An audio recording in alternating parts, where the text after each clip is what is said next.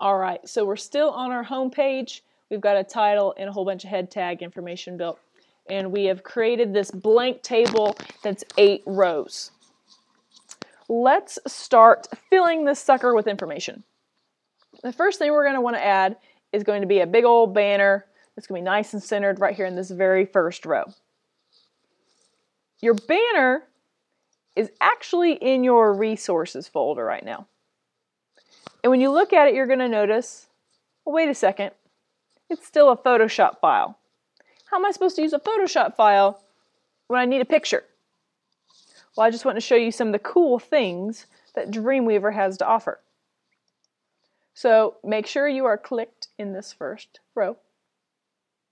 And before, if you wanted to add a picture, you'd have to type out that big image tag, img space src equals. You have to go find your path by opening up your picture on the internet. You have to copy and paste it, and you have to worry if you mess something up. Well, those days are gone.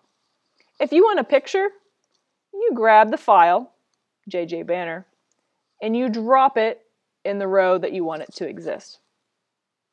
Awesome. Love it. Totally life-changing.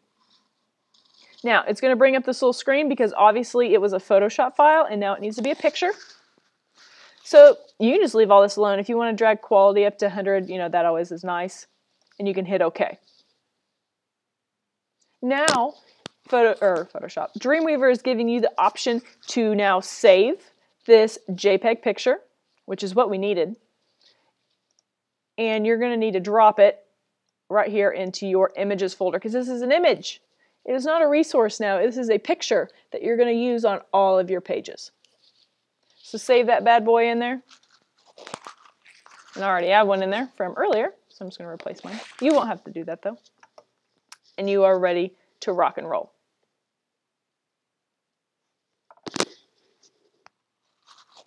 Now, one thing that you can't see that's happening to this picture is this actually still aligned to the left. So we need to grab this picture and tell it to be centered so then later on when we're in the internet, it doesn't get all skewed and look awkward sitting on the left-hand side. So if it's not already, just click dead center on your picture. You'll know it's selected because just like in Moxie, you're going to look down here at the bottom at your properties panel and you're going to see that you have that picture. There's your little ID shortcut picture, little preview guy right there. So with that selected, it's going to be just like when we were centering the table. Just come up to Format, Align, Center. Is it going to look like it moved? No, but later on, it's going to be very helpful that we did that.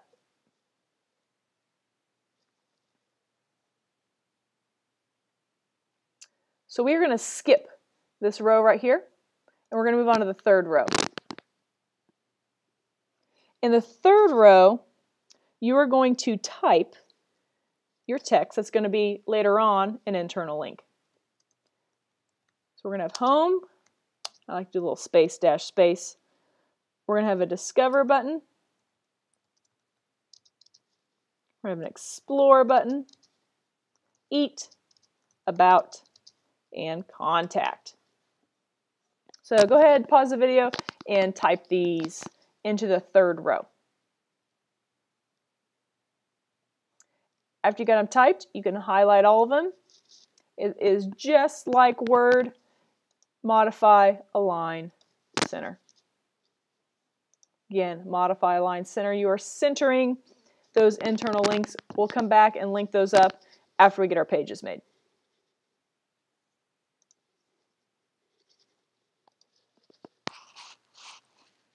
Okay, moving on to the fourth row, working our way down.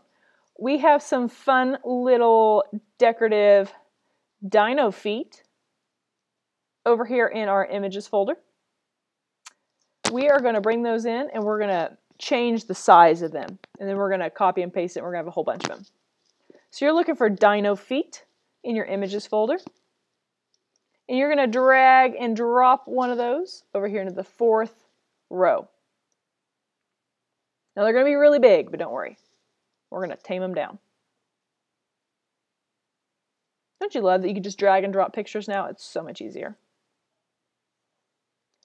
So make sure your dino feet are selected. Again, you're going to know they're selected because your properties panel is going to show them down here at the bottom left-hand side. That's a great preview. Before, those banners were so long and skinny it was hard to see. But those dino feet, I mean, you know that's a dino foot. There's no questioning that. Now we're going to slide our attention over here to the right-hand side of the screen this time. And you're going to see a width and a height. This thing's really big. We want it to be really small. It's just like a tiny little decorative detail. Now what's cool is we can change the size of this, but as long as this little lock here stays locked, whenever I adjust one, it's going to adjust the other, so they're going to stay nice and proportionate. So let's change the width to 50, and then the PX stands for pixels. Hit enter, and you're going to see that it changed the height for you. So much easier than having to do it by hand. But then you're going to be like, whoa, wait a second. This row is enormous now. What in the world happened? It totally ruined my table. No, it didn't. I want you to think of your table like spandex. And it doesn't matter how fat or skinny you are, spandex always seems to fit. And then when you take it off, it shrinks back down. Well, your table's getting ready to do the same thing. If you just click anywhere outside of your table, or even in a different row, it's going to suck right back up to a more manageable size. Next thing you're going to do is you're going to click on this image again of the dino feet, and I would like for you to align it to the center. Next thing, we're going to have a whole bunch of dino feet. Now, your screen might be different than your partner's, so we're all going to kind of possibly have different amounts of dino feet. And by having it centered, you're going to know when you have too many. So with it selected, if you go to copy, and then click away from it in that row, and paste it, you should get a second one. If you're a shortcut person, it's Command-C or Command-V on a Mac. So Command-C copies, Command-V pastes. Command-C, Command-V. Then you just keep hitting Command-V until you've got little dino feet marching all the way across your page.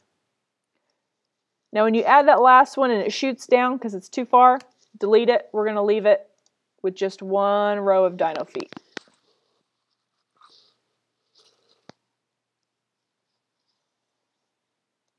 When you got that done, I want you to come down here to the second to last row, and you can either shift click and grab all of these. I did that by clicking on the first one, and I'm not holding down on my mouse, but I hold down on shift and I click the last one, and it'll highlight all of them. And you can copy and paste it into that second to last row. Or if that's too difficult, then you can just repeat the same process of bringing one over, changing the size, and then copying and pasting it until it reaches all the way across your page.